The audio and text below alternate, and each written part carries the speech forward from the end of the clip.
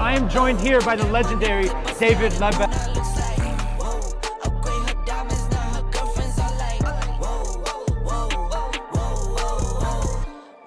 And I was just watching, Jared, obviously he's got a really good swing. I could tell in about 2 seconds that he's probably the best of the group. Whoa, I hit recorded drop, you can't ignore it. I'm transforming now these cars and planes, I'm always boarding. Takeaway, I mean, it's like, that's the only common denominator that virtually every good player has now. They're all here. And there's no pros on tour that play from under. You can't ignore it. I'm transforming now these. To me, Bubbie's takeaway move looks a whole lot like Matthew Fitzpatrick's takeaway move. Yes, it goes inside, but Matthew Fitzpatrick did just win the US Open, so it is effective. And as this golf article points out, you can take the club back inside, roll your forearm a bit, and this will help you hit draws. Bubbie hits draws. It's a good problem to have, especially the high draw, which is probably the hardest shot to hit. Unlike Matthew Fitzpatrick, Bubbie gets the golf club across the line at the top. I know that David Leadbetter doesn't consider this a problem, but a good thing. It's a very natural motion. If I swing the club with 2 fingers and a thumb, look where the club wants to get to. It's slightly across the line. Many great players throughout the history of this game have actually had the club slightly across the line at the top. Apparently, if you get the club across the line doing an A swing, David Leadbetter's name for his across the line swing, then going across the line actually helps you get the club on the right path on the downswing. And once you're here, the club has you put life into the club. It has a life of its own. It's got swing. You're putting swing into your swing from this position. Here, David Leadbetter says that Bubbie needs a consistent takeaway path. So watch how quickly you whip the club inside here. I roll it over. See how you roll it? Yeah. What's funny here is that David Leadbetter keeps calling Garrett Jarrett. It's a G.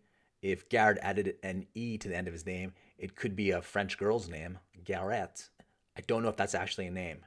But look how David Leadbetter is encouraging Bubbie to switch his takeaway to be more like Garrett's, which is more like the takeaway that Matthew Fitzpatrick switched away from. Matthew Fitzpatrick actually changed his Garrett takeaway to be more like Bubbie's current takeaway. Okay, so check out Jared here. So you see that there. So there's the difference. It's all in the takeaway. So yes, if you learn to get a good takeaway, the rest follows. Comes easy. While I think everyone can agree that a good takeaway sets you up for the rest of your swing, what exactly is a quote-unquote good takeaway? I think Matthew Fitzpatrick and his coach would say that you want to have Bubbie's takeaway rather than Garrett's. Have you worked with a lot of baseball players? Yeah, I worked with JETER. Yeah, that's good enough. That's good enough. That's unreal. What's unreal is that JETER has Bubbie's takeaway. But you got to get the club on a consistent track, right? Yes, sir. So watch how quickly you whip the club inside here.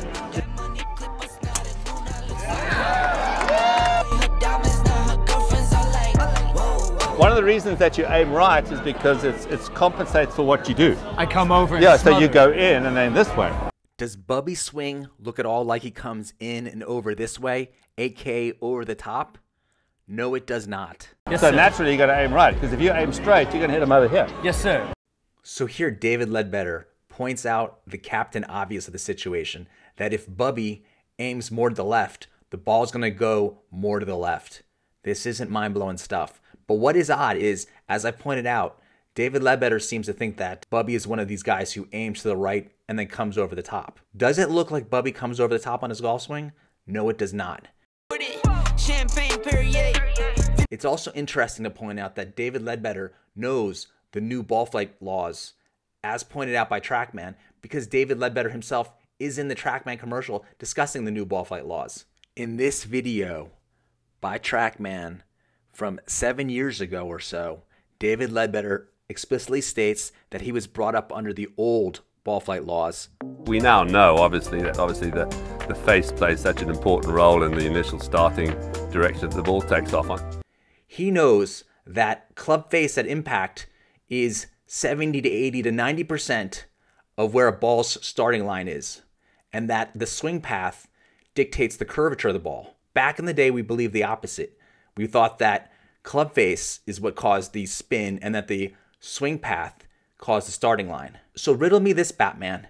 If Bubbie hits a high draw, meaning that his ball starts out to the right of the target and then comes back to the left right at the target, that means his club face at impact is to the right of the target, and that his swing path brings it around to the left, which means he's swinging in to out. I always hit that big sweep deck and send him in miles right and then draw it back. Yeah, so you're There's no way with a high draw that Bubbie can be coming over the top. aiming to the right. Actually, you do that instinctively because you're an athlete, because you know that, hey, the club's coming this way, so I better aim right. Because this wouldn't cause a right to left ball flight. His club face, again, has to be to the right of the target at impact and then curving to the left because of his swing path. You see, so your aim is not your problem, it's the effect. I don't understand how David Leadbetter says your aim is not your problem, it's the effect. How do you know the cause and effect in this situation where because he aims right, now he's swinging in to out and it's causing the ball to curve right to left? Be more specific. It's the effect of what? The effect of you coming over the top, something that you don't do? This is just more of this David Leadbetter shell game. I don't know what he's talking about, and probably neither do you. And that's why I'm the Coffeezilla of Golf YouTube. Finish friends on my face, looking like I'm from the deep.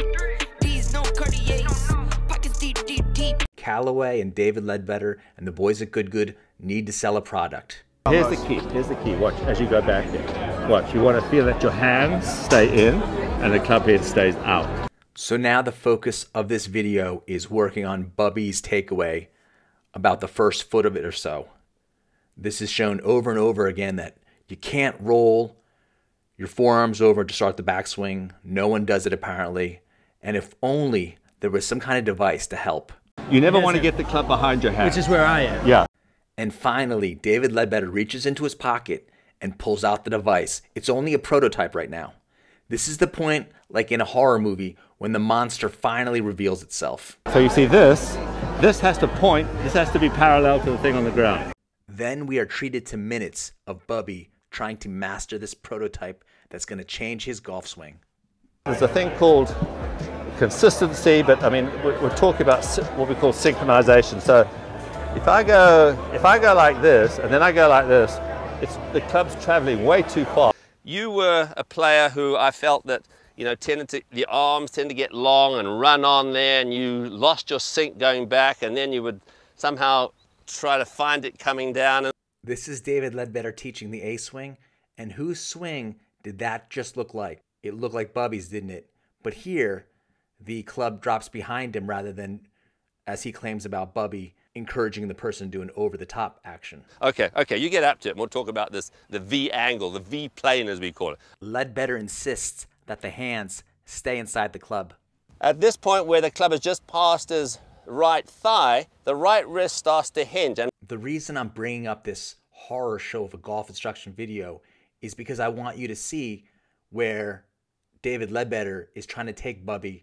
I say that is because his left arm is moving on a flattish plane inside, and we can see at this point there's no rotation with his forearms whatsoever. Do you think this looks like the perfect top of the backswing position? Do you see anyone else all cramped up like this? This is the perfect model where you get the shaft almost parallel to your spine. Look at the angle at the base of his wrist. The insanity continues with serious cuppage as the gold standard. You see, that literally is a square club face. Most instructors would say that this is an open club face because the toe is hanging straight down. And then David Leadbetter actually points out, no, you don't want a flat. You want this extreme cupped wrist. This is insane. He's also got a little pinch between his right bicep and his chest. You know, the right bicep pinch training aid will be coming soon to Callaway.